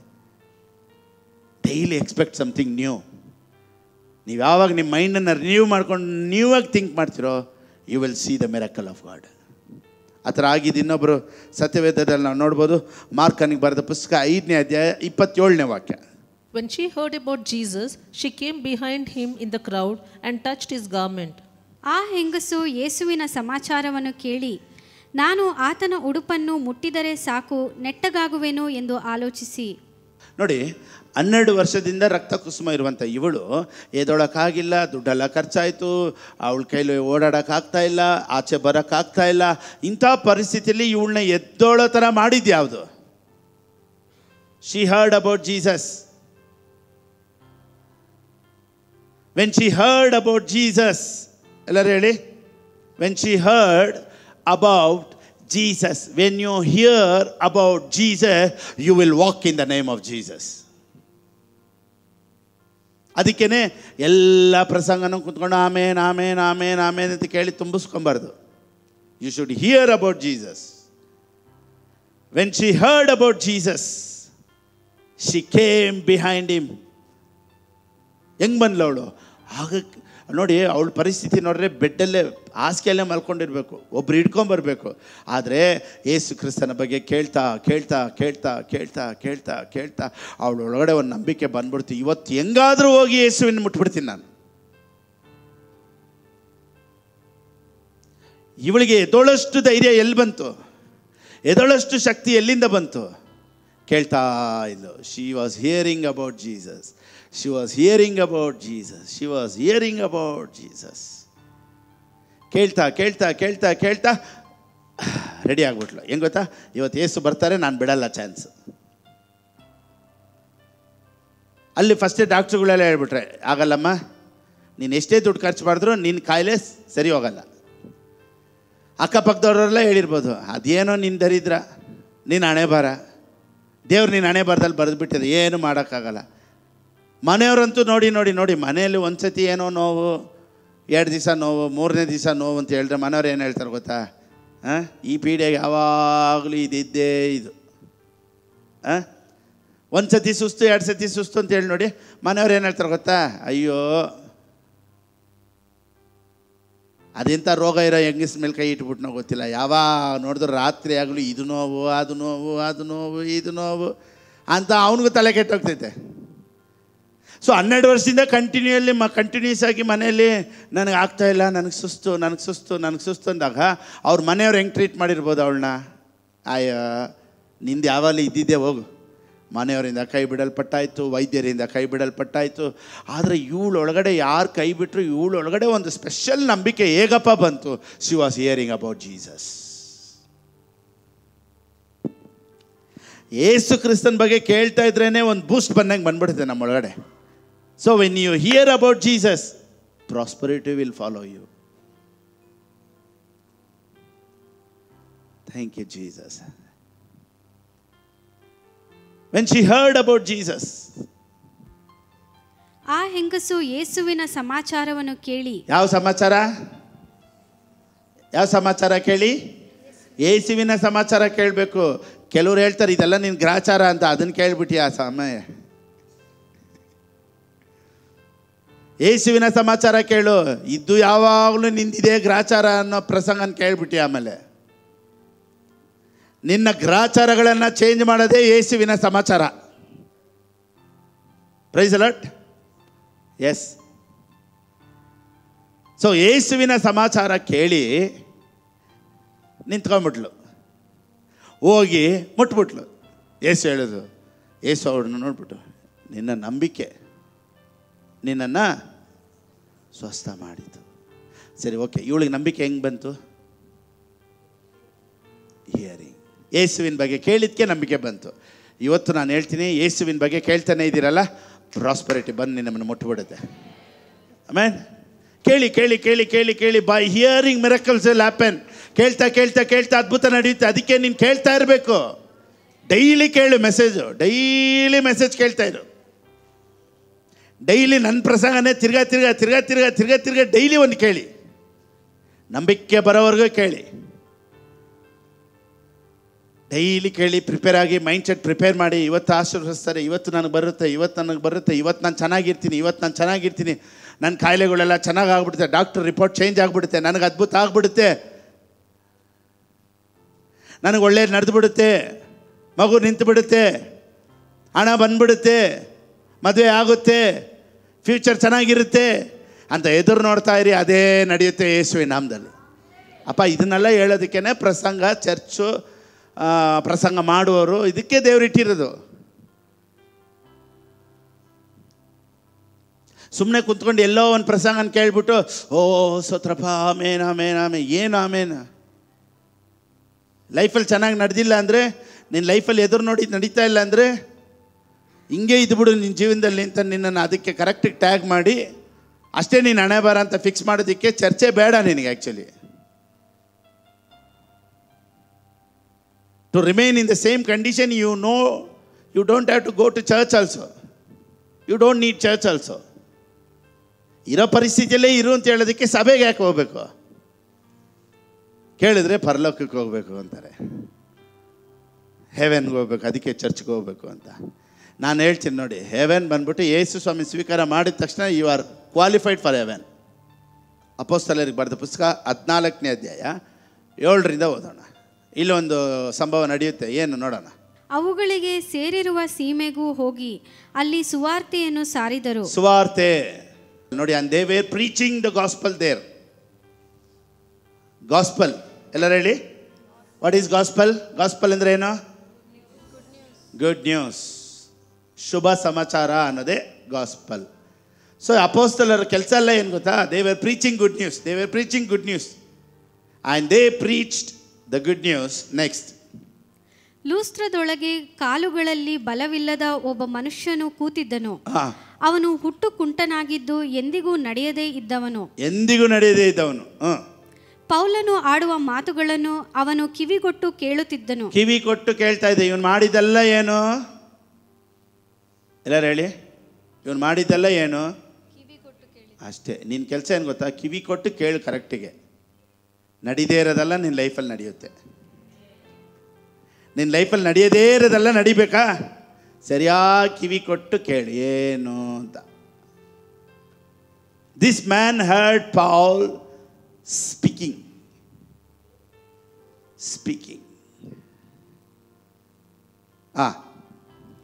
ಪೌಲನು ಅವನನ್ನು ಸ್ಥಿರವಾಗಿ ನೋಡಿ ವಾಸಿಯಾಗುವುದಕ್ಕೆ ಬೇಕಾದ ನಂಬಿಕೆಯು ಅವನಲ್ಲಿ ಉಂಟೆಂದು ತಿಳಿದು ನಿನ್ನ ಕಾಲೂರಿ ನೆಟ್ಟಗೆ ನಿಂತುಕೋ ಎಂದು ಮಹಾಧ್ವನಿಯಿಂದ ಹೇಳಿದನು. ಕೂಡಲೇ ಆ ಮನುಷ್ಯನು ಹಾರಿ ನಡೆದಾಡಿದನು. ಇಲ್ಲಿವರೆಗೂ ತಾಯಿನ ಗರ್ಭದಿಂದ ನಡೀದೇ ಇದ್ದವನು ಕೇಳಿದ್ದರ ಮುಖಾಂತರ ನಡೆದ್ಬಿಟ್ಟ. ಸೊ ಕೇಳೋದ್ರಲ್ಲಿ ಏನು ಪವರ್ ಇದೆ ಅಂತ ತಿಳ್ಕೊಳ್ಳಿ ಚೆನ್ನಾಗಿ. Price the lord. ಇದುವರೆಗೂ ಲೈಫಲ್ಲೇ ನಡೀದೇ ಇರೋನು ಕೇಳಿದ ತಕ್ಷಣ ನಡೀತಾನೆ. ಅಂದರೆ ವೆನ್ ಯು ಆರ್ ಹಿಯರಿಂಗ್, ನೀನು ಕೇಳ್ತಾ ಇರಬೇಕಾದ್ರೆ ನಿಮ್ಮೊಳಗಡೆ ಫೇತ್ ಹುಟ್ಟುತ್ತೆ. ಆ ಫೇತ್ ಬರ್ತಾ ಇದ್ದಂಗ್ಲೇ ಮಿರಕಲ್ಸ್ಗೆ ಡೋರ್ ಓಪನ್ ಆಗಿಬಿಡುತ್ತೆ. So listening, hearing is very very important. ಅದು ಯಾವುದನ್ನು ಸರಿಯಾಗಿ ಕೇಳ್ತಾ ಇದ್ದೀರಾ, ಯಾವುದ್ರ ಬಗ್ಗೆ ಕೇಳ್ತಾ ಇದ್ದೀರಾ ಅನ್ನೋದು ಗಮನಿಸ್ಕೊಬೇಕು. ಯಾವುದ್ಯಾವುದೋ ಪ್ರಸಂಗಗಳನ್ನ ಕೇಳಿದ್ರೆ ಇರೋ ನಂಬಿಕೆನೇ ಹೊಲ್ಟೋಗ್ಬಿಡುತ್ತೆ, ಪರಲೋಕಕ್ಕೆ ಹೋಗೋ ಗ್ಯಾರಂಟಿನೇ ಹೊಲ್ಟೋಗುತ್ತೆ. ಕೆಲವು ಪ್ರಸಂಗಗಳನ್ನೆಲ್ಲ ಕೇಳಿ ನಾನೇ ಯೋಚನೆ ಮಾಡಿದೆ, ಅಯ್ಯೋ ನಾವೆಲ್ಲ ಪರಲೋಕಕ್ಕೆ ಹೋಗೋದು ತುಂಬ ಕಷ್ಟಪ್ಪ. ಇವ್ರು ಹೇಳೋ ಪ್ರಸಂಗಗಳು, ಕೆಲವ್ರು ಮಾಡೋ ಪ್ರಸಂಗ ಕೇಳಿಬಿಟ್ರೆ ಪರಲೋಕಕ್ಕೆ ಹೋಗೋದೇ ಡೌಟ್ ಆಗಿಬಿಡುತ್ತೆ ಫಸ್ಟ್ ಆಫ್ ಆಲ್. ಇನ್ನು ಅದಕ್ಕೆ ಮೇಲೆ ಎಲ್ಲಿ ಅದ್ಭುತ ನೀನು ನಿಂತ್ಕೊಂಡು ನಡೆಯೋದು ಕುಣಿದಾಡೋದು ಏನಿಲ್ಲ. And he leaped and walked when he heard. What he was hearing? Gospel. So gospel ಕೇಳ್ತಾ ಇದ್ದಂಗ್ಲೇ ಮಿರಕಲ್ ನಡೆದ್ಬಿಡುತ್ತೆ. ಯೇಸುವಿನ ಬಗ್ಗೆ ಮಾತಾಡ್ತಾ ಇರ್ಬೇಕಾದ್ರೆ ಅದ್ಭುತ ನಡೆದು ಬಿಡುತ್ತೆ. ಸೊ ಅದಕ್ಕೆ ಪೌಲನು ಹೇಳ್ತಾನೆ, ನಿಮಗೆ ಪವಿತ್ರಾತ್ಮನು ಅದ್ಭುತಗಳನ್ನು ಮಾಡಿದ್ದು ನಂಬಿಕೆಯಿಂದಲೋ ಅಥವಾ ನೇಮನಿಷ್ಠೆಗಳನ್ನು ಅನುಸರಿಸಿದ್ರಿಂದಲೋ ಅಂತ ಒಂದು ಪ್ರಶ್ನೆ ಕೇಳ್ತಾನೆ. ಈಗ ಹೊಸ ಒಡಂಬಡಿಕೆಯಲ್ಲಿ ಅದ್ಭುತಗಳನ್ನು ಪವಿತ್ರಾತ್ಮನು ಮಾಡಿದ್ದಕ್ಕೆ ಕಾರಣ ನೇಮನಿಷ್ಠೆಗಳನ್ನು ಮಾಡಿದ್ರಿಂದಲ್ಲ, ನಂಬಿಕೆಯಿಂದಲೇ ಅದ್ಭುತಗಳು ನಡೆಯೋದು. ಯಾವಾಗ ನಂಬಿಕೆ ನಮಗೆ ಬರುತ್ತೆ ಅಂದರೆ ವಾಕ್ಯನ ಕೇಳೋದ್ರಿಂದ ಬರುತ್ತೆ. ಯಾವ ವಾಕ್ಯನ ಕೇಳೋದ್ರಿಂದ ಬರುತ್ತೆ ಅಂದರೆ ಸುವಾರ್ತೆಯನ್ನು ಕೇಳೋದ್ರಿಂದ ಬರುತ್ತೆ. ಯಾವುದಾದ್ರು ಸುವಾರ್ತೆ ಅಂದರೆ ಯೇಸು ಕ್ರಿಸ್ತನ ಬಗ್ಗೆ ಮಾತಾಡೋದೇ ಸುವಾರ್ತೆ. ಮಾರ್ಕನಿಗೆ ಬರೆದ ಪುಸ್ತಕ 4ನೇ ಅಧ್ಯಾಯ 23-24 ಓದಿ. The book of mark chapter 4 verse 23-24. If anyone has ears to hear, let him hear. ಯಾರು ಕಿವಿ ಇಲ್ಲ? ಕೇಳುವುದಕ್ಕೆ ಕಿವಿಯುಳ್ಳವನು ಕೇಳಲಿ ಎಂದು ಹೇಳಿ. ಕೇಳುವುದಕ್ಕೆ ಕಿವಿಯುಳ್ಳವನು ಕೇಳಲಿ. ಯಾರಿಗೆ ತಾನೇ ಕಿವಿ ಇಲ್ಲ? ಎಲ್ಲರಿಗೂ ಐತೆ, ಆದರೆ ಎಲ್ಲರೂ ಕೇಳಿಸ್ಕೊಳ್ಳಲ್ಲ. ಅರ್ಥ ಆಗ್ತೈತಲ್ಲ? ಕಿವಿ ಎಲ್ಲರಿಗೂ ಐತಪ್ಪ, ಆದರೆ ಕಿವಿ ಒಳಕ್ಕೆ ಏನು ಹಾಕ್ಕೊಳ್ಳಲ್ಲ ಯಾರು. ಕಿವಿ ಇದ್ದರೂ ಹಂಗೆ ಹೋಗ್ತಾ ಇರ್ತಾರೆ. ಅದಕ್ಕೆ ಸತ್ಯವೇದ ಹೇಳುತ್ತೆ, ಕಿವಿ ಉಳ್ಳವನು ಕೇಳಲಿ. ಕಿವಿ ಏನೋ ಐತೆ, ಆದರೆ ಕೇಳಲ್ವೇ? ಬನ್ನಿ ಕೇಳಿಸ್ಕೊಳ್ಳಿದ್ರೆ ಬರಲ್ವೇ? ಮತ್ತೆ ಹೆಂಗೆ ಅದ್ಭುತ ನಡೆಯುತ್ತೆ? ಸೊ ಪ್ರಾಬ್ಲಮ್ ಕಿವಿದಲ್ಲ, ಕಿವಿ ಒಳಗೆ ಹೋಗೋದು ಪ್ರಾಬ್ಲಮ್. ಮತ್ತು ಆತನು ಅವರಿಗೆ, ನೀವು ಕಿವಿಗೊಡುವ ವಿಷಯದಲ್ಲಿ ಎಚ್ಚರಿಕೆ. ನೀವು ಕಿವಿ ಕೊಡುವ ವಿಷಯದಲ್ಲಿ ಎಚ್ಚರಿಕೆ. ಎಲ್ಲರೂ ಹೇಳಿ, ಕಿವಿ ಕೊಡುವ ವಿಷಯದಲ್ಲಿ ಎಚ್ಚರಿಕೆ. ಯಾವುದನ್ನು ಕೇಳ್ತಾ ಇದ್ದೀರಾ? ಎಚ್ಚರಿಕೆ. ಇವತ್ತು ನಮ್ಮ ಬಗ್ಗೆನೂ ಎಲ್ಲರೂ ಹೇಳ್ತಾರಲ್ಲ, ಫಿಲಿಪ್ ಪಾಸ್ಟರ್ ಬಗ್ಗೆ ಕೇಳಬೇಡ, ಎಚ್ಚರಿಕೆ. ಅಲ್ಲೇ ಇರೋದು ವಿಷಯ. Pay close attention to what you here. ನೀವು ಅಳೆಯುವ ಅಳತೆಯಿಂದಲೇ ನಿಮಗೂ ಅಳೆಯುವರು, ಇನ್ನೂ ಕೂಡಿಸಿ ಕೊಡುವರು. ಇದ್ದವನಿಗೆ ಕೊಡಲ್ಪಡುವುದು, ಇದ್ದವನಿಗೆ ಕೊಡಲ್ಪಡುವುದು, ಇಲ್ಲದವನ ಕಡೆಯಿಂದ ಇದ್ದದ್ದು ತೆಗೆಯಲ್ಪಡುವುದು ಎಂದು ಹೇಳಿದನು. ಇರೋನ್ಗೆ ಬರ್ತಾ ಇರ್ತೈತೆ, ಇಲ್ಲದೆ ಇರೋನ್ಗೆ ಹೋಗ್ತಾ ಇರ್ತೈತೆ. ಹೆಂಗನಪ್ಪ ಇದು? ಸರಿನಾ ಇದು ದೇವ್ರು ಮಾಡೋದು? ಇನ್ನೊಂದ್ಸತಿ ಹೇಳ್ತೀನಿ, ಇದ್ದವನಿಗೆ ಕೊಡಲ್ಪಡುವುದಂತೆ, ಇಲ್ಲದೆ ಇರೋನ ಹತ್ರ ತೆಗೆಯಲ್ಪಡೋದಂತೆ. ಸರಿನಾ ದೇವ್ರು ಮಾಡೋದು? ಇರೋನಿಗೆ ಕೊಡ್ತಾ ಇದ್ರೆ ಹೆಂಗೆ ಪಾಸ? ಇಲ್ಲದೆ ಇರೋನಿಗೂ ಸ್ವಲ್ಪ ಕೊಡ್ಬೇಕು ತಾನೆ?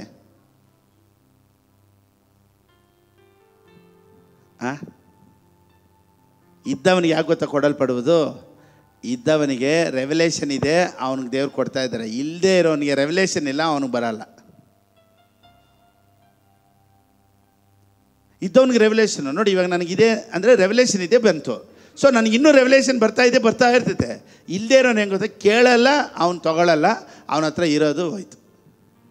Understanding to those who listen to my teaching, more understanding will be given. So ಇದ್ದವನಿಗೆ ಕೊಡಲ್ಪಡುವುದು ಅಂದರೆ ಏನರ್ಥ? ದೇವ್ರ ಬಗ್ಗೆ ಅರ್ಥ ಮಾಡ್ಕೊಂಡಿರೋನಿಗೆ ಇನ್ನೂ ಕೊಡಲ್ಪಡುವುದು. ನಿನಗೆ ದೇವ್ರ ಬಗ್ಗೆ ಅರ್ಥ ಆಗದೇ ಇರೋದ್ರಿಂದ ಇರೋದು ಹೋಗ್ತಾ ಇದೆ. ಇರೋದು ಹೋಗಬಾರ್ದು, ಕಾಪಾಡ್ಕೊಬೇಕು ಅಂದರೆ ಸರಿಯಾಗಿ ನೀನು ಅರ್ಥ ಮಾಡ್ಕೋ ದೇವ್ರ ಬಗ್ಗೆ ಅಷ್ಟೇ. So understanding is very very important. ನೋಡಿ, ಇಬ್ರಾಯರಿಗೆ ಬರೆದ ಪುಸ್ತಕ 4ನೇ ಅಧ್ಯಾಯ 2ನೇ ವಾಕ್ಯ, the book of Hebrews chapter 4 verse 2. ಅವರಿಗೆ ಶುಭವರ್ತಮಾನವು ಸಾರೋಣವಾದಂತೆಯೇ ನಮಗೂ ಸಾರೋಣವಾಯಿತು. ಅವರಿಗೆ ಸಾರೋಣವಾದದ್ರಿಂದ ಅವರಿಗೆ ಹೇಗೆ ಶುಭವರ್ತಮಾನ ಹೇಳಲ್ಪಡ್ತು, ನಮಗೂ ಅದೇ ರೀತಿಯೇ ಹೇಳಲ್ಪಡ್ತು. ಆದರೆ ಆ ಕಾಲದಲ್ಲಿ ಕೇಳಿದವರು ನಂಬದೇ ಹೋದ ಕಾರಣ, ಸುಮ್ಮನೆ ಏನೋ ಕೇಳಬೇಕು ಅಂತ ಕೇಳಿದ್ರೆ ಹೊರತು ಕೇಳಿ ನಂಬಿಕೆ ಇಡಲಿಲ್ಲ. ಆದ್ರಿಂದ ಆ ವಾಕ್ಯದಿಂದ ಅವರಿಗೆ ಪ್ರಯೋಜನವಾಗಲಿಲ್ಲ. ಏನು 5 ಪೈಸೆಗೆ ಪ್ರಯೋಜನ ಆಗಿಲ್ಲ. ಸೊ ವಾಕ್ಯ ಪ್ರಯೋಜನ ಆಗಬೇಕು ಅಂದರೆ ಇವತ್ತು ನಂಬಿಕೆಯಿಂದ ಕೇಳಿ, ನನ್ನ ಲೈಫ್ ಟರ್ನ್ಔಟ್ ಆಗುತ್ತೆ, ನನ್ನ ಜೀವನ ಬದಲಾವಣೆ ಆಗುತ್ತೆ, ನನ್ನ ಲೈಫ್ ಚೆನ್ನಾಗಿರುತ್ತೆ, ನನ್ನ ಫ್ಯೂಚರ್ ಚೆನ್ನಾಗಿರುತ್ತೆ, ನನ್ನ ಭವಿಷ್ಯದ ಕಾಲ ಚೆನ್ನಾಗಿರ್ತಾರೆ, ನನ್ನ ಮಕ್ಕಳು ಚೆನ್ನಾಗಿರ್ತಾರೆ, ನನ್ನ ಬಿಸ್ನೆಸ್ ಚೆನ್ನಾಗಿರುತ್ತೆ, ನನ್ನ ಕೆಲಸ ಚೆನ್ನಾಗಿರುತ್ತೆ, ನಮ್ಮ ಫ್ಯಾಮ್ಲಿ ಚೆನ್ನಾಗಿರ್ತಾರೆ. ಇಂಥ ಒಂದು ಭರವಸೆನೇ ನಿಮ್ಮ ಲೈಫನ್ನು ಟರ್ನ್ಔಟ್ ಮಾಡೋದು. For indeed the gospel was preached to us as well as to them. ಇವತ್ತು ನಮಗೇನು ಗಾಸ್ಪಲ್ ಇದೆಯೋ ಅವ್ರಿಗೂ, ಇಸ್ರಾಯೇಲ್ ಜನರಿಗೂ ಅದೇ ಸ್ವಾರ್ಥನೇ ಸಾರಲ್ಪಡ್ತಂತೆ. But the word which they heard, so gospel, hearing, prosperity, all is connected. Gospel, hearing, prosperity ಎಲ್ಲ inter connected. So prosperity ಬೇಕು ಅಂದರೆ we have to here the right kind of messages. ನೋಡಿ, but the word which they heard did not profit them, not being mixed with faith in those who heard it. So ಇವ್ರು ಸರಿಯಾಗಿ ಕೇಳಿದ್ದಿದ್ರೆ ಚೆನ್ನಾಗಿರ್ತಾಯಿದ್ರು. ಇದರ ಅರ್ಥ ಏನು ಗೊತ್ತಾ? ಇವರು ಶುಭ ಸಮಾಚಾರನ ಸರಿಯಾಗಿ ಕೇಳಿದ್ದಿದ್ರೆ ಅವರು ಚೆನ್ನಾಗಿರ್ತಾಯಿದ್ರು, ನಾವು ಚೆನ್ನಾಗಿರ್ತಾಯಿದ್ವಿ, ನೀವು ಚೆನ್ನಾಗಿರ್ತಾಯಿದ್ರಾ, ಇನ್ನು ಬರುವಂಥ ನೆಕ್ಸ್ಟ್ ಜನ್ರೇಷನ್ ಚೆನ್ನಾಗಿರ್ತಾರೆ. ಹೆಂಗೆ ಅಂದರೆ only through hearing the gospel again and again. So ವಾಕ್ಯ ಕೇಳೋದ್ರಲ್ಲೇ ಎಲ್ಲ ಆಶೀರ್ವಾದನೂ ಇರೋದು. ಅದಕ್ಕೆ ಸರಿಯಾದ ವಾಕ್ಯ ಕೇಳಬೇಕು, ಸರಿಯಾದ ನಂಬಿಕೆ ಇಡಬೇಕು, ಸರಿಯಾಗಿ ಯೇಸುವಿನ ನಾಮದಲ್ಲೂ ಹೊಂದ್ಕೊಬೇಕು. Price the lord. So meditate ಮಾಡೋದಕ್ಕೆ ಏನು ಕಾರಣ ಅಂದರೆ ಬರುತ್ತೆ, ಆಗುತ್ತೆ ಅನ್ನೋದು. ನೋಡಿ, ನಾವು ಯಾವ ರೀತಿ ಯಾವುದನ್ನು ನೋಡಿ ನಂಬಿಕೆ ಇಡ್ತೀವಿ ಅಂದರೆ, ಯಾವುದನ್ನು ನೋಡಿ ನಂಬಿಕೆ ಇಡ್ತೀವಿ ಅಂದರೆ, ವಿ ಸಿ ದ ಸಿಚುವೇಶನ್ಸ್. ನಾವು ನೋಡುವಂಥ ಪರಿಸ್ಥಿತಿಗಳು, ನೋಡುವಂಥದ್ದನ್ನು ನೋಡಿ ನಾವು ನಂಬಿಕೆ ಇಡ್ತೀವಿ. ಆದರೆ ಸತ್ಯವೇದ ಏನು ಹೇಳುತ್ತೆ ಗೊತ್ತಾ? ನೋಡದೇ ಇರುವಂಥದ್ದು ಬಲವಾದದ್ದು. Invisible world as created this visible world. ಈ ರೀತಿ ಹೇಳ್ತೀನಿ ನೋಡಿ, ಈ ನ್ಯಾಚುರಲ್ ವರ್ಲ್ಡ್ ಇದೆಯಲ್ಲ, this natural world was created by spiritual world. So spiritual world is more powerful than this natural world. ಈ ನೋಡ್ತಾ ಇರುವಂಥ ಈ ನ್ಯಾಚುರಲ್ ವರ್ಲ್ಡ್ಗಿಂತ ಸ್ಪಿರಿಚುವಲ್ ವರ್ಲ್ಡ್ ಪವರು ಭಾಳ ದೊಡ್ಡದು. ಯಾಕೆ ಗೊತ್ತಾ? ಈ ಸ್ಪಿರಿಚುವಲ್ ಪವರ್ ವರ್ಲ್ಡೇ ಈ ಫಿಸಿಕಲ್ ವರ್ಲ್ಡನ್ನು ಸೃಷ್ಟಿ ಮಾಡಿರೋದು.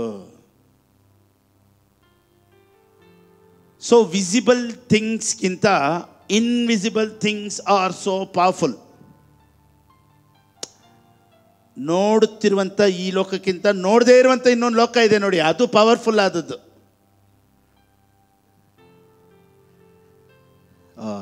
ಅರ್ಥ ಆಗ್ತಾಯ್ತಾ ನೋಡಿ? ಅದಕ್ಕೊಂದೇ ಒಂದು ಒಂದು ಒಂದು ವಾಕ್ಯ ಓದ್ಬಿಡ್ತೀನಿ ನೋಡಿ. ಸೆಕೆಂಡ್ ಕೊರಿಂಥಿಯನ್ಸ್ 4:18, 2 ಕೊರಿಂಥದವ್ರಿಗೆ ಬರೆದ ಪುಸ್ತಕ 4ನೇ ಅಧ್ಯಾಯ 18ನೇ ವಾಕ್ಯ ಓದಿ. ನಾವು ಕಾಣುವಂಥದ್ದನ್ನು ಲಕ್ಷಿಸದೆ ಕಾಣದಿರುವಂಥದ್ದನ್ನು ಲಕ್ಷಿಸುವವರಾಗಿದ್ದೇವೆ. ನಾವು ನೋಡಿ, ಪೌಲನ್ ಏನು ಹೇಳ್ತಾ ಗೊತ್ತಾ? ಸಿಚುವೇಶನ್ ನೋಡಿ ಮಾತಾಡಲ್ಲಪ್ಪ ನಾನು, ಕಾಣುವಂಥದ್ದನ್ನು ನೋಡಿ ಮಾತಾಡಲ್ಲ, ಕಾಣದೇ ಇರುವಂಥದ್ದನ್ನು ನೋಡಿ ಮಾತಾಡೋದು. ಇವತ್ತು ನಿನ್ನ ದರಿದ್ರ ನೋಡಿ ನಾನು ಮಾತಾಡ್ತಾ ಇಲ್ಲ, ನಿನ್ನ ದರಿದ್ರದಿಂದ ಒಂದು ದೊಡ್ಡ ಐಶ್ವರ್ಯ ಇದೆ, ಅದನ್ನು ಮಾತಾಡ್ತಾ ಇದ್ದೀನಿ. ಇವತ್ತು ಕಾಯಿಲೆ ಇದೆಯಲ್ಲ, ಅದ್ರ ಬಗ್ಗೆ ನಾನು ಮಾತಾಡ್ತಾ ಇಲ್ಲ, ಅದ್ರ ಹಿಂದೆ ಆರೋಗ್ಯ ಇದೆ, ಅದ್ರ ಬಗ್ಗೆ ಮಾತಾಡ್ತಾ ಇದ್ದೀನಿ. I am not talking about poverty, I am talking about prosperity. You are seeing poverty, so you are believing poverty, you are thinking poverty, you are speaking poverty. But what I am speaking is prosperity which you are not seeing now, which you have not seen yet. ಇನ್ನೂ ನೀನು ನೋಡೇ ಇಲ್ಲ, ಅದೇ ನಿಜ. ದೇವ್ರು ನಿನಗಾಗಿ ಎಲ್ಲ ಮಾಡಿ ಇಟ್ಟಿದ್ದಾರೆ ನೋಡಿದ್ರೆ ಅದು ನಿಜ. ಈಗ ಕಷ್ಟದಲ್ಲಿ ನೀನು ಇದೆಯಲ್ಲ, ಅದು ಸುಳ್ಳು ಅಂದರೆ ಅದು ನಿಜ. ನೋಡಿ, ನೀವು ಕಷ್ಟದಲ್ಲಿರೋದು ನಿಜ, ಆದರೆ ಆಶೀರ್ವಾದವಾಗಿರೋದು ಸತ್ಯ. ಕಾಯಿಲೆಯಲ್ಲಿರೋದು ನಿಜ, ಆದರೆ ನೀನು ಆರೋಗ್ಯವಾಗಿರೋದು ಸತ್ಯ. ಸೊ ನಾನು ನಿಜ ನೋಡಿ ಮಾತಾಡ್ತಾ ಇಲ್ಲ, ಸತ್ಯ ನೋಡಿ ಮಾತಾಡ್ತಾ ಇದ್ದೀನಿ. ನಿನಗಿರುವಂಥ ಪರಿಸ್ಥಿತಿಗಳೆಲ್ಲ ನಿಜ, ನಾನು ಒಪ್ಕೊಳ್ತೀನಿ. ಆದರೆ ಕಾಣದೇ ಇರುವಂಥದ್ದೊಂದು ಇದೆಯಲ್ಲ, ಅದು ಅದಕ್ಕಿಂತ ನಿಜ. ಏನು ಗೊತ್ತಾ? ಇವತ್ತಿರೋದಕ್ಕಿಂತ 100ರಷ್ಟು ನೀನು ಚೆನ್ನಾಗಿರ್ತೀಯ, ಅದೇ ಸತ್ಯ. ಡಾಕ್ಟರ್ ರಿಪೋರ್ಟ್ ನಿಜ, ಆದರೆ ಡಾಕ್ಟರ್ ರಿಪೋರ್ಟ್ ನಿಲ್ಲಂತ ಬಂದಿದೆಯಲ್ಲ, ಅದು ಸತ್ಯ. ಕ್ಯಾನ್ಸರ್ ಇರೋದು ನಿಜ, ಆದರೆ ಕ್ಯಾನ್ಸಲ್ ಆಗಿರೋದು ಸತ್ಯ. ಡಾಕ್ಟರ್ ಹೇಳ್ತಾರೆ ಸ್ವಲ್ಪ ದಿನನೇ ಬಾಳೋದು ನಿಜ, ಆದರೆ ದೀರ್ಘಾಯುಷ್ಯಾಗಿರ್ತೀಯ, ಅದು ಸತ್ಯ. ನೀವು ನಿಜ ನಂಬ್ತೀರಾ, ಸತ್ಯ ನಂಬ್ತೀರಾ? ಸತ್ಯನ ನಂಬ್ತೀನಿ. ಯಾರದು ಸತ್ಯ? ಯೇಸುವೇ ಸತ್ಯ. ನಾನೇ ಮಾರ್ಗ, ನಾನೇ ಸತ್ಯ. ಅಂದರೆ ಸತ್ಯ ಅನ್ನೋದು ವಾಕ್ಯ. ಆದಿಯಲ್ಲಿ ವಾಕ್ಯ ಇತ್ತು, ಆ ವಾಕ್ಯ ದೇವರ ಬಳಿಯಲ್ಲಿತ್ತು, ಆ ವಾಕ್ಯವೇ ದೇವರಾಗಿತ್ತು. ಇವತ್ತು ನಾನು ಹೇಳಿದಂಥ ಈ ಪ್ರಸಂಗ, ಮಾತನಾಡಿದಂಥ ಪ್ರಸಂಗ, ಇದು ಸತ್ಯ. ನಿನ್ನ ಜೀವಿತದಲ್ಲಿ ಪ್ರಾಸ್ಪರಿಟಿ ಕೊಂಡು ಬರುತ್ತೆ, ಆಮೇಲೆ ಆಶೀರ್ವಾದ ಕೊಂಡು ಬರುತ್ತೆ, ಆರೋಗ್ಯ ಕೊಂಡು ಬರುತ್ತೆ. ನಿನ್ನ ಲೈಫಲ್ಲಿ ವ್ಯತ್ಯಾಸವಾದಂಥ ಕಾರ್ಯಗಳನ್ನು ನೀವು ನೋಡ್ತೀರ. Expect it daily. 1 Corinthians chapter 2 verse 9. 1 ಕೊರಿಂಥದವ್ರಿಗೆ ಬರೆದ ಪುಸ್ತಕ 2ನೇ ಅಧ್ಯಾಯ 9ನೇ ವಾಕ್ಯ ಓದಿ. ಆದರೆ ಬರೆದಿರುವ ಪ್ರಕಾರ ದೇವರು ತನ್ನನ್ನು ಪ್ರೀತಿಸುವವರಿಗಾಗಿ ಸಿದ್ಧ ಮಾಡಿರುವಂತದ್ದೆಲ್ಲವನ್ನು ಕಣ್ಣು ಕಾಣಲಿಲ್ಲ, ಕಿವಿ ಕೇಳಲಿಲ್ಲ, ಅದರ ಭಾವನೆಯು ಮನುಷ್ಯನ ಹೃದಯದಲ್ಲಿ ಮನಸ್ಸು ಊಹಿಸಲಿಲ್ಲ. ಕಣ್ಣು ಕಾಣಲಿಲ್ಲ, ಕಿವಿ ಕೇಳಲಿಲ್ಲ, ಮನಸ್ಸು ಊಹಿಸಲಿಲ್ಲ. ಯಾರು ಟೆನ್ಷನ್ ಮಾಡ್ಕೊಂಬೇಡಿ.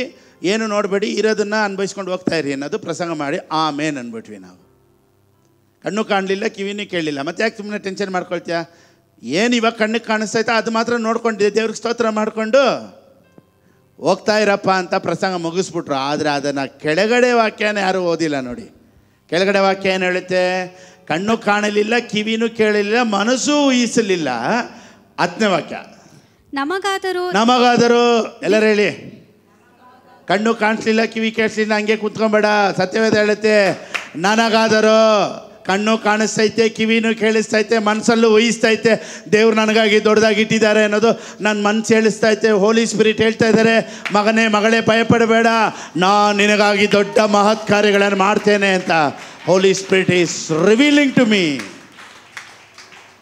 ಕಣ್ಣು ಕಾಣಲಿಲ್ಲ, ಕಿವಿ ಕೇಳಲಿಲ್ಲ ಅಂತ ಹಂಗೆ ಗಮ್ ಅಂತ ಹಂಗೆ ಸೈಲೆಂಟಿಗೆ ಕಣ್ಣು ಮುಚ್ಕೊಂಡು ಏನು ಕಾಣಿಸ್ತಾ ಇಲ್ಲ ಪಾಸ್ಟರ್, ಹೋದ್ರೆ ಹೋಗಲಿ ಬಿಡಿ, ಎಷ್ಟಿದೆಯೋ ಅಷ್ಟರಲ್ಲೇ ಇದು ಬಿಡ್ತೀನಿ, ನನಗೇನು ಕಾಣಿಸ್ತಾ ಇಲ್ಲ ಅಂತ ಇಲ್ವಾ? ಸತ್ಯವೇದ ಏನು ಹೇಳುತ್ತೆ ಗೊತ್ತಾ? ನಮಗಾದರೂ ದೇವರು ತನ್ನ ಆತ್ಮನ ಮೂಲಕ ಅದನ್ನು ಪ್ರಕಟಿಸಿದನು. ಏನು ಪ್ರಕಟಿಸಿದನು? ಇವತ್ತಿರೋದಕ್ಕಿಂತ 100ರಷ್ಟು ನೀನು ಚೆನ್ನಾಗಿರ್ತೀಯ. ಹೋಲಿ ಸ್ಪಿರಿಟ್ ಪ್ರಕಟಣೆ ಮಾಡ್ತಾ ಇದ್ದಾರೆ. ನೀನು ಕೆಳಗಡೆ ಇರೋದಿಲ್ಲ, ಮೇಲೆ ಇರ್ತೀಯ, ನೀನೇ ತಗೊಳ್ಳಲ್ಲ, ಕೊಡ್ತೀಯ, ನೀನು ಆಶೀರ್ವಾದವಾಗಿರ್ತೀಯ. ಇದೆಲ್ಲ ಹೋಲಿ ಸ್ಪಿರಿಟ್ ರಿವೀಲ್ ಮಾಡ್ತಾ ಇದ್ದಾರೆ. ತಗೊಳ್ಳಿ ಯೇಸು ನಾಮದಲ್ಲಿ. Thank you Holi spirit. But it was to us that god made non is secret by means of is spirit. ಅದಕ್ಕೆ ಕಣ್ಣು ಕಾಣಲಿಲ್ಲ, ಕಿವಿ ಕೇಳಲಿಲ್ಲ, ಮನಸ್ಸು ಊಹಿಸಲಿಲ್ಲ ಅಂತ ನೀನು ಹೇಳ್ಬಾರ್ದು, ಅದು ನಾನು ಹೇಳ್ಬಾರ್ದು. ಅದು ಕೆಳಗಡೆ ವಾಕ್ಯ ಹೇಳುತ್ತೆ ನನಗಾದರೂ. ಅದನ್ನ ಯಾಕೆ ಬಿಟ್ಬಿಟ್ರಿ ಹೇಳಿ? ನನಗೋ ಕಣ್ಣು ಕಾಣಿಸ್ತೈತೆ, ಕಿವಿ ಕೇಳಿಸ್ತೈತೆ, ಮನಸ್ಸು ಊಹಿಸ್ತೈತೆ, ನಾನು ಚೆನ್ನಾಗಿರ್ತೀನಿ, ನೀವು ಚೆನ್ನಾಗಿರ್ತೀರಾ. God bless you. ಯಾರೆಲ್ಲ ವಾಕ್ಯ ಕೇಳಿದ್ರೋ ಅವರೆಲ್ಲರ ಜೀವಿತದಲ್ಲಿ ಅದ್ಭುತಗಳು ನಡೆಯುತ್ತೆ, ಗ್ಯಾರಂಟಿ. ಯಾಕಂದರೆ ಸತ್ಯವೇದ ಹೇಳುತ್ತೆ ವಾಕ್ಯ ಕೇಳುವುದರ ಮುಖಾಂತರ ಅದ್ಭುತ ನಡೆಯುತ್ತೆ. ಇವತ್ತು ಯಾರೆಲ್ಲ ಕೇಳಿದ್ರೋ, ಯಾರೆಲ್ಲ ನಂಬಿದ್ರೋ, ಒಂದು ಮನಿ ಮಿರಾಕಲ್ ನಡೀಲಿ ಯೇಸುವಿನ ನಾಮದಲ್ಲಿ. ಆಮೇಲೆ ರೈಟ್, ನಾವೆಲ್ಲರೂ ಹಾಗೆ ನಿಂತ್ಕೊಳ್ಳೋಣ. ಒಂದು ಹಾಡನ್ನು ಹಾಡುವಾಗ ಲವ್ ಆಫರಿಂಗ್. ದೇವರು ನಿಮ್ಮೊಂದಿಗೆ ಮಾತನಾಡಿದರೆ, ದೇವರೇ ನಂಬಿಕೆಯಿಂದ ಬಿತ್ತಾ ಇದ್ದೀನಿ ನೋಡಿ. ಆಫರಿಂಗ್ನು it is act of faith. Offering ಅನ್ನೋದನ್ನು ಅದು ಬಂದ್ಬಿಟ್ಟು ಆ್ಯಕ್ಟ್ ಆಫ್ ಫೇತ್ ಅಂದರೆ ನಂಬಿಕೆಗೆ ಗುರುತದು, ಕಾಣಿಕೆ.